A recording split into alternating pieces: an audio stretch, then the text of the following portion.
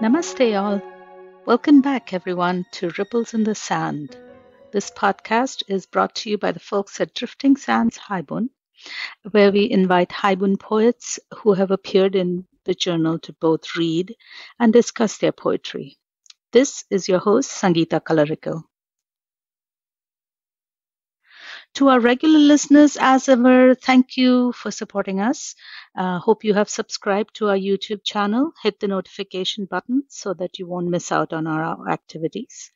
Please like, love, comment, and spread the word of haiku poetry to your friends.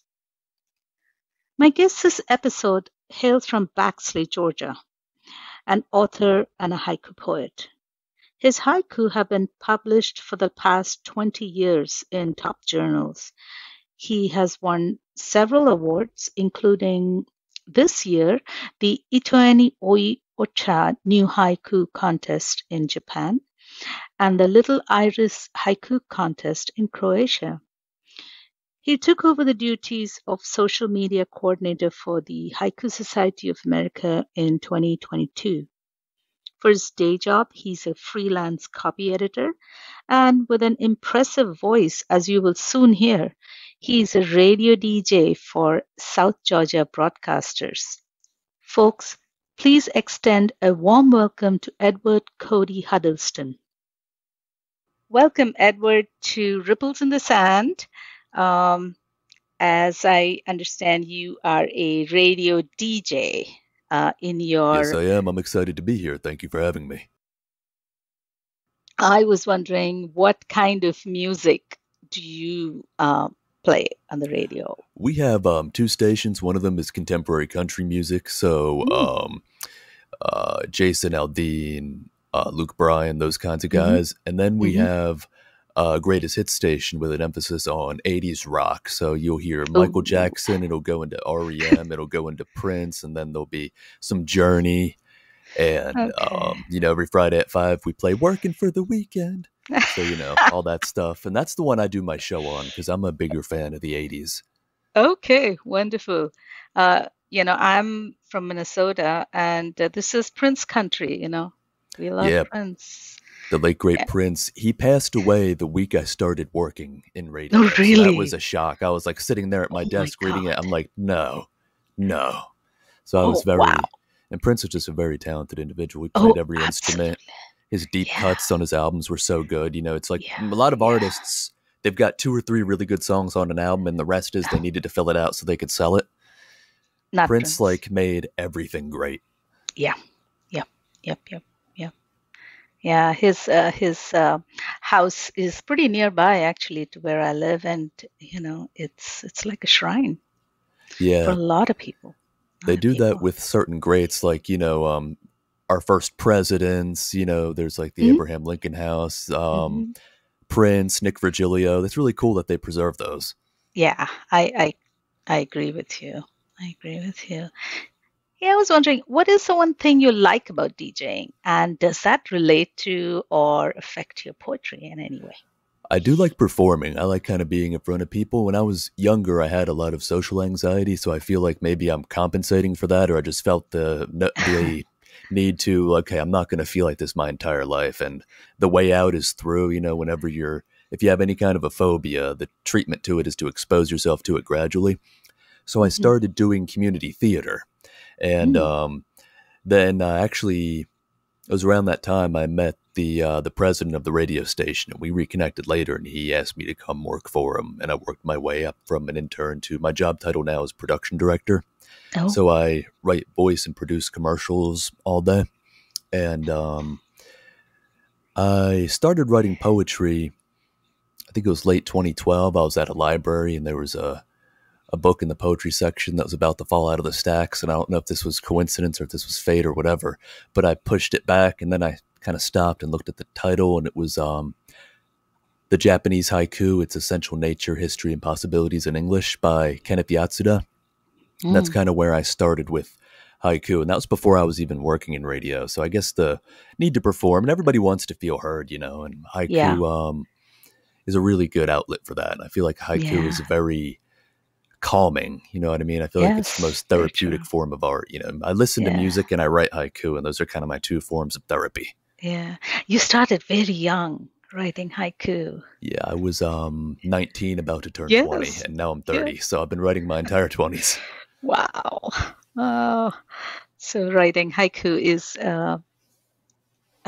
it is. I mean, poetry is therapeutic. It is Mhm. therapeutic. So far, I think so.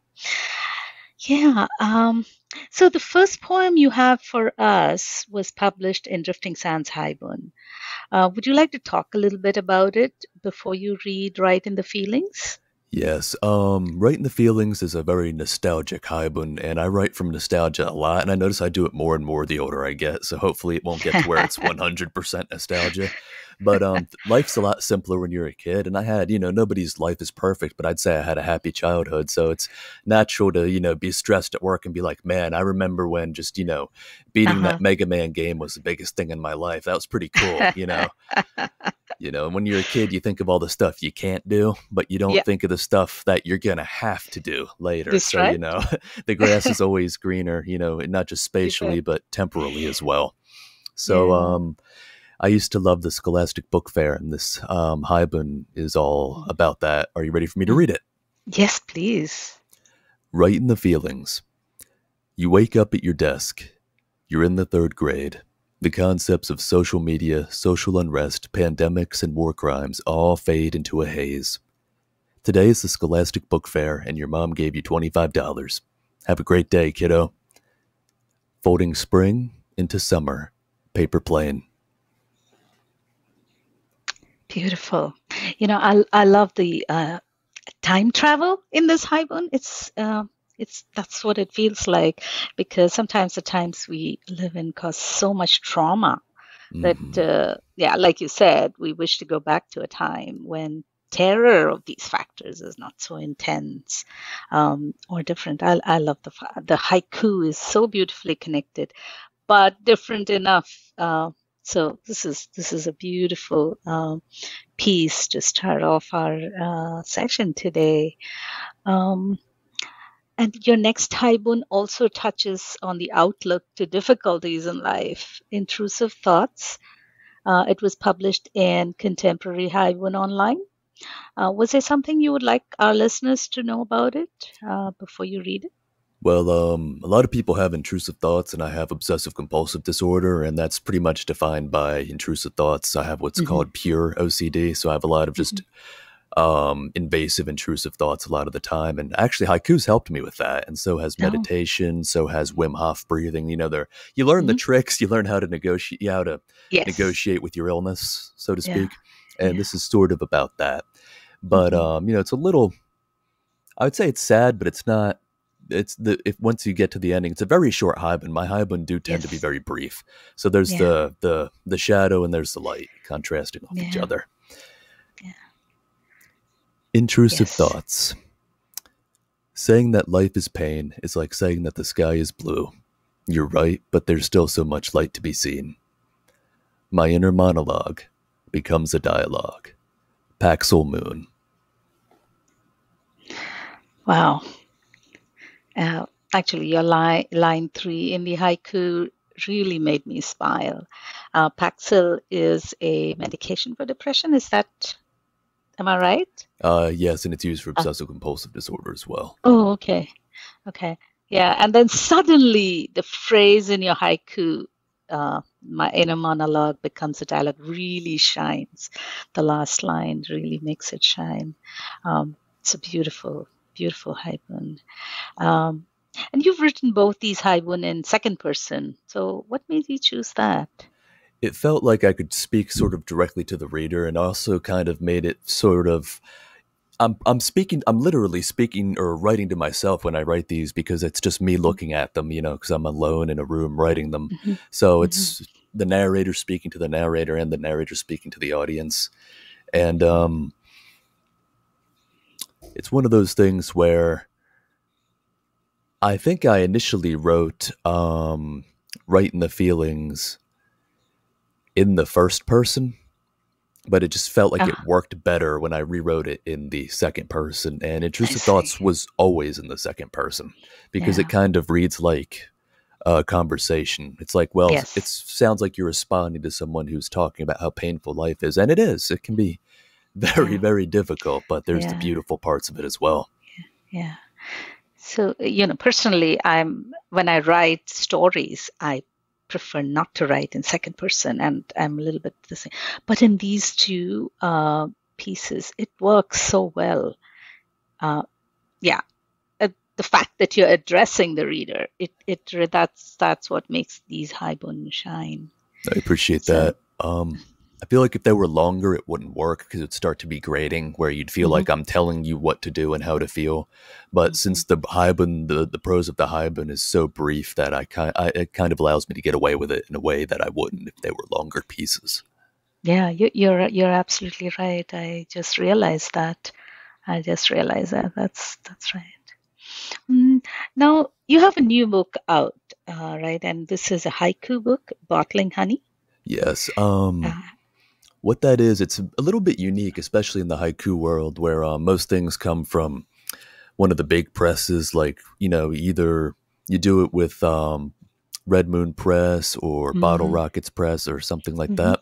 mhm, This is there was a publisher, um Dragon Soul Press, and they had this thing, Soul Ink Anthology Volume 1. They were taking any kind of poetry, but your submission has to be more than 1,000 words. And they even said they would take haiku, but all the rules for how long it had to be still applied. And I was like, wow, 1,000 words of haiku. Nobody would be crazy enough to send them that. And I have this massive Google Doc with metric tons of things that I've written, and I had a very rare day where I had nothing planned, and it's always going to be a Saturday if I have nothing going on. And I spent about 16 hours that day rooting through old poems that I still believed in, but I hadn't found a home for yet. And I've been a lot more Okay. prolific over the last few years, so it's like, well, even though I just published my last collection, Wildflowers in a Vase, Hmm. in late 2021. It's with Red Moon Press. Really happy with how Yeah. that collection turned out. It's about 80 haiku. I decided, well, let me send them this, and if they take it, I can frame it as kind of another collection of just totally previously unpublished poems. And they took it.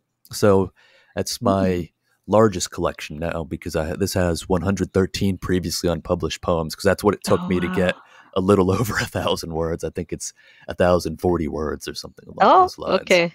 Ah, And you made it. yep, and you can get the one good thing about doing something like this is you can get the ebook version on Amazon super cheap, like $2 or $3, I think, or you can get a Hmm. print version for I think 20, and it comes with, of course, all the other poets who I'm sure wrote really good stuff in the collection. Oh, I've that been would be very nice too. haiku focused lately, so I haven't really paid attention to the other stuff, but Okay. yeah. Okay. And I do have a Wonderful. few poems from that collection I'd like to share with you.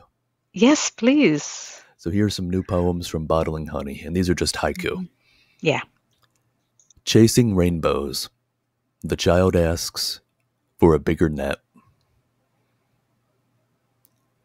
Lone cricket tuning the silence. Dandelion sun. Maybe there's something out there wishing upon us. A storm before the storm. Cloudy coffee. Spring chill. Autocomplete puts trauma after childhood. Blank to-do list. The slowness of clouds. Dad's harmonica.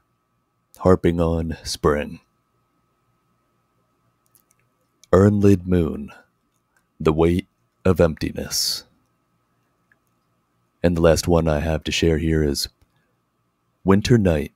We finish each other's constellations. These are so well woven and poignant. I'm just surprised that it didn't get taken, snapped up before this book Well, thank collection. you. Some of them I don't think I ever really sent anywhere, and some of them I Yeah. substantially revised because they might have been written when I had a very different level of maturity in the genre. So a lot Right, of right, them, I'm really glad they didn't get accepted because it would have been a bad version. And then I wouldn't be able to publish the better version because I'd be, sort of violating my own copyright. right. So, Oh, uh, you know, I think we poets are always, always evolving, right? mhm. But in this list, I especially like the winter night. We finish each other's constellation. L3 was so unexpected in this coup. I mean, uh, to me, it talks about an involvement of two people that's written in the stars. I don't know about Yeah, that's what what I you was going intended. for. Exactly that. And, you could hear of, we're so in love with each other, we finish each other's. And then the other person says, sentences. So I was like, I'm going to subvert that. Winter night, we It's finish each other's constellations. beautiful, beautiful. Thank you. Ah, that's so beautiful. Well, thank you. Um, shall we go ahead with a Haibun? I think the next one, spelling lesson. Yes. This was published in Contemporary Haibun online, right? Yes. Yeah. All right. Spelling lesson. The little girl is too young to spell happy, so she draws her mom and dad. In the corner, there's something that might be a butterfly or a sun, or maybe it's just scribbles, but somehow it ties the whole thing together. Salad skies. All the languages I don't speak. This is brilliant. Here you have the sun and the butterfly that are the artistic synonyms of happiness. And I absolutely love how you've described skies, salad skies. And so in my mind, I'm seeing stunning sunsets, when there are so many different colors in the sky. What was your idea? Well, Shakespeare said salad days, so I was kind of thinking salad skies. Hmm. And when you have a salad, you have all the ingredients kind of just chopped up and thrown together. So that feels like how every language is kind of a composite of other languages until you go far back to the proto languages, 10 plus thousand years ago. And when you're a kid, um, everything's kind of like new snow. You don't have any Hmm. preconceptions. You're so much more Hmm. mentally fresh, and you draw things that are the wrong color, but why is it the wrong color? You're just taking artistic liberties. And I sort of took artistic liberties because this is a fictional poem. There was no real little girl. It just kind of was born out of Hmm. just I used to work in a library, and there would be kids drawing and things like that, and a lot of it would be just coloring and just doing arts and crafts with their parents. We had story time every week, and so I would read books to them, picture books, and just and even remembering when I was little, when I was in like lollipop school, we called it, when I was 4. So it just sort of took elements from all those things, and much like the little girl, I just kind of threw it all together. Yeah, it's just beautiful. It's beautiful. Uh, so Edward, when you write, what where do you get your inspiration from? Do you go for walks? Do you, Um, or just life or I stories you hear? All of the above for sure. There's a big emphasis on just sort of clearing my mind before I write, and the first thing I do in the morning is meditate and clear my mind. I do deep breathing, and that's sort of if I start the day on the right foot, it's easier to get into that headspace where it's possible to be creative. And Mhm. I usually every day I go over what I wrote in the days prior, and then I see if Mhm. I can improve anything, and I see Mhm. if I have any ideas for just writing something new, because sometimes I'll wake up with a line or just some kind of an idea. So I write a lot early in the day, but sometimes, it's the end of the day. I got home from work, and, my blood pressure is dropping like it does when you come home from work. And, I just had dinner and maybe a little bit of wine with dinner, or for dessert. Yeah. And you start getting more creative, and, it tends to happen then. And I do go for walks, not at this time of year because I live in South Georgia and it's like walking Oh through my God. napalm. Oh my And God. we had It's um crazy hot there were this several year. days where we had a heat index of over 110. I Mm. think it broke Yep. 115 a few times. So My gosh. yeah, Yeah. I'm Yeah. not It's going been out. bad. Yeah, It's been my dog. I have a miniature schnauzer. He usually loves to go on walks and, just around the yard. I don't take him on the asphalt where he would burn his little paws, Oof. but he just Yeah. wants to go out and back in. No matter who's taking him out, he's like, out, back in. Well, he knows. Yeah, He he knows. knows. He It's knows. just, it's It's just just, way too hot. yeah. This Yeah. year's this El Nino has really Hmm. caused havoc all over the world. That's so true. Oh, yeah. And sometimes I'll be reading something and it'll give me an idea for just a kigo or just a way of, oh, I didn't know I could do that in haiku. That's a good idea. And I'll just make a mental note of it. And so when I read, I feel like I'm putting more arrows in my quiver that I can kind of, shoot at a target later on Mm-hmm. because it'll Mm-hmm. remind me. And I like to read haiku poets who write a lot differently than I do because Mm-hmm. it'll give me an idea of, well, I would do this totally differently on the one hand. And on the other hand, it'll be like, wow, I never would have thought to do it like that. That's brilliant. Yeah. So, Yeah. whether it comes whether I interpret it as, well, that's not the way I do it, or I interpret it as, oh, that's something brilliant. Either way, it gets me to kind of think of haiku in a way that I perhaps wouldn't if I were just reading people whose styles were more similar to mine. Not that This. style necessarily matters as much with haiku as with other genres, but if you're reading like Faye Aogi and then you go to read Paul Miller, they're both really, really good. But you can Yeah. tell Very you can tell different. which one is which easily. Yeah. Oh, absolutely. Yeah. Absolutely. Yeah. Yeah. Yeah. So style of writing and on the art of writing, right? You have the next Haibun, a semi-automatic writing. Yes. And that's sort Yeah, of a that playoff was of the phrase automatic writing. So yeah. uh, this makes a lot of it's so contemporary in the sense of we are going into a lot of people have just given ChatGPT and such stuff a try, right? yeah, and I did write this So before ChatGPT existed, I'm pretty sure. So oh, but yeah, but I know what you mean though. Technology is changing everything, and yeah, obviously, yeah, even the yeah, way that I tend to use Microsoft Word and Google Docs, that's not something that people were doing, because a lot of the great haiku poets now, they were writing when I was born or before I was born. So they were just doing the right, pad and paper and maybe a typewriter. right, right, Or they right. might have had an old Apple and a dial-up connection with the screeching modem. That would be much recently, right? Yeah, even I that's mean, relatively recent. yeah, But yeah, yeah, all right. Semi-automatic yeah. writing. Mhm. I have a file on my desktop titled -.docx. Sometimes it's a grocery list, sometimes it's a diary, sometimes I bang out a dozen haiku in it before breakfast. Sometimes I can't describe what I'm writing in it, it just makes me feel better. Every Sunday night, I hit Control-A-Delete and start it over. It always makes me feel cleansed after. Stars starting where words end. Lovely, lovely. And this was published in Contemporary Haibun Online, right? Yes. Yeah, so when I first read this Haibun, the thing that came into my mind is like a parking lot. So your document is a space where you park your thoughts, and then you say you erase what you poured out.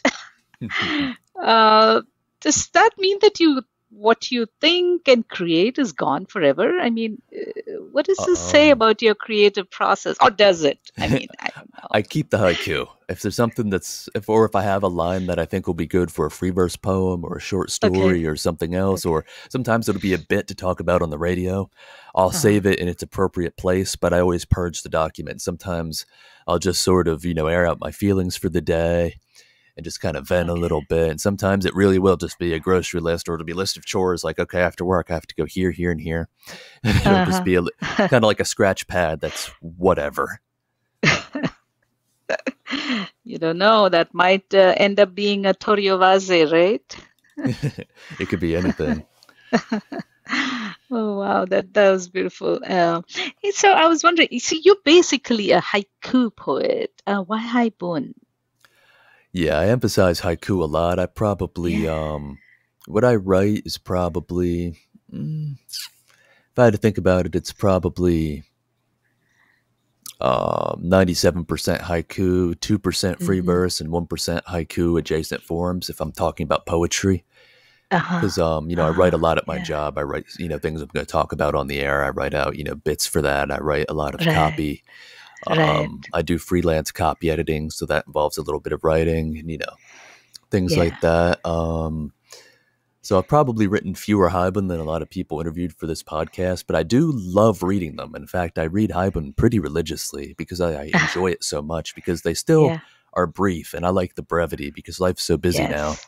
that when you've got Mm, something that's it's I feel like Haibun tends to be the best of prose and the best of haiku because I feel like most haiku poets, if they were just writing prose, it'd be the kind of prose I want to read because they mm. tend to value the succinctness that goes along Yeah. with haiku. So Yeah. Terry French is the person whose haibun sort of inspired me to write my own. And I do want to Hmm. write more haibun, and I've got some I'm workshopping and sending around, so I am working on them. And Hmm.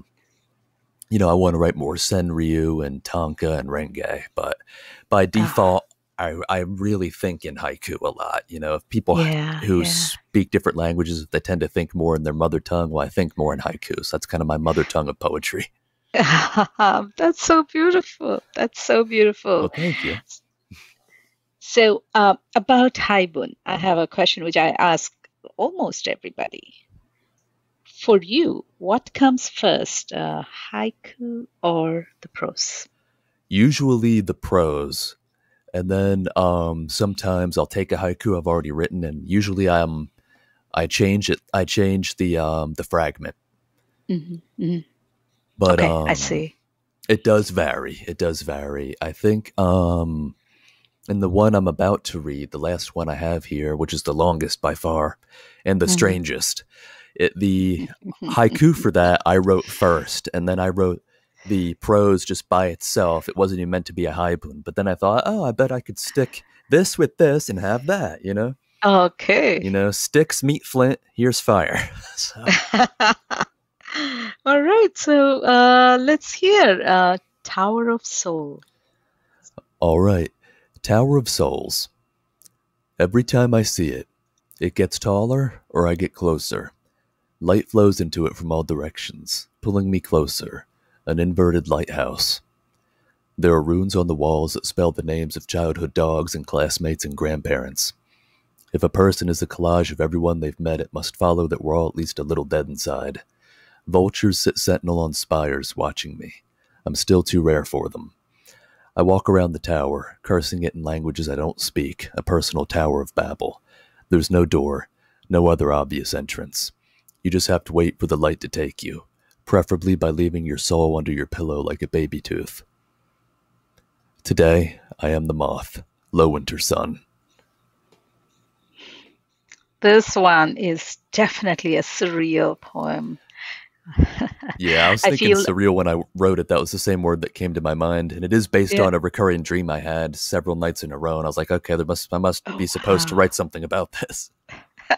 So, the way I look at it, it feels like more like philosophical. Every person carries within themselves the weight of their ancestors and the village, right? I mean, it takes Hmm. a village to raise a child. Oh That's yeah, from that. Yeah. And that's my interpretation. and So, we're all sort of all the people we've met before, but in our own yep. way, mixed with our genetics and environment. And that's kind of a black box because we can Hmm. only look so deep back into that, And Yeah.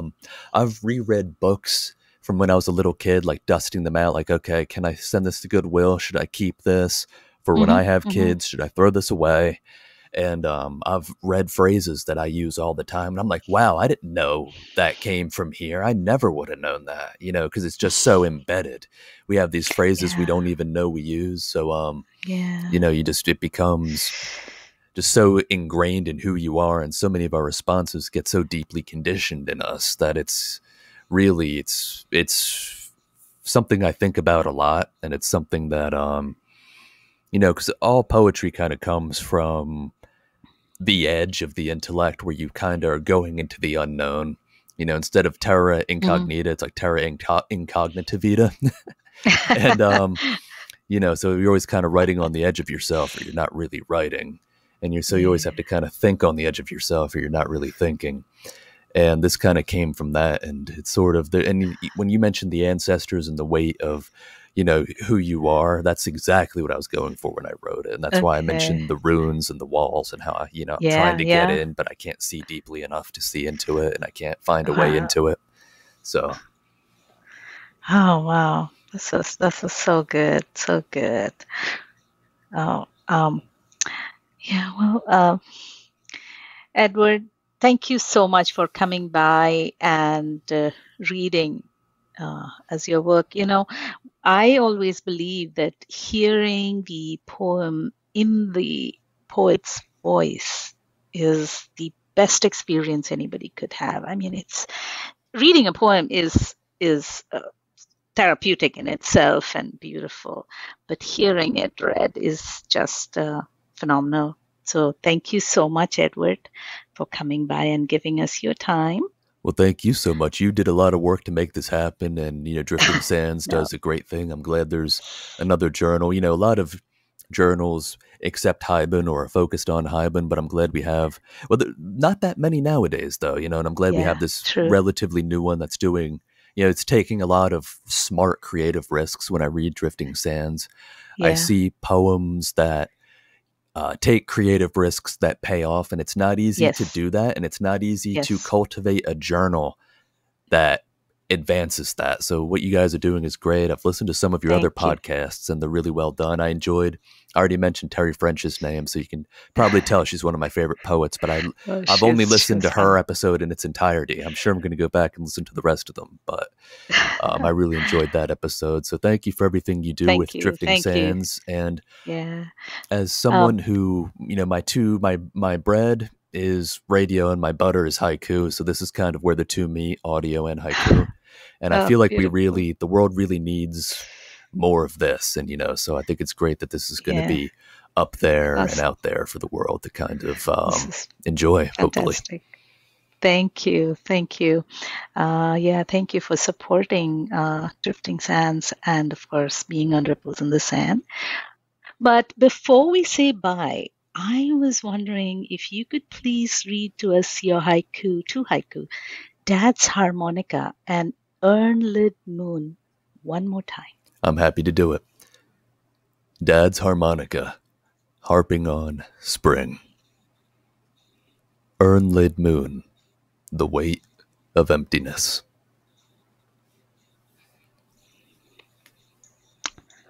Wonderful. Hey, thank you so much. Thank you so Thank you so much. much. Yeah.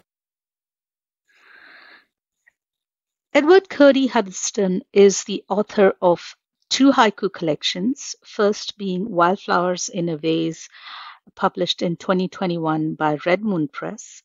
His recent book, from which he read the haiku today, is Bottling Honey, published in June this year, so that's fresh off the press, by Dragon Soul Press.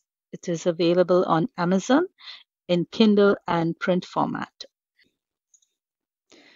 The music for Ripples in the Sand is from Grand Art Music. This podcast is produced by Richard Grant. This is Sangita Colorical signing off. Thank you for listening.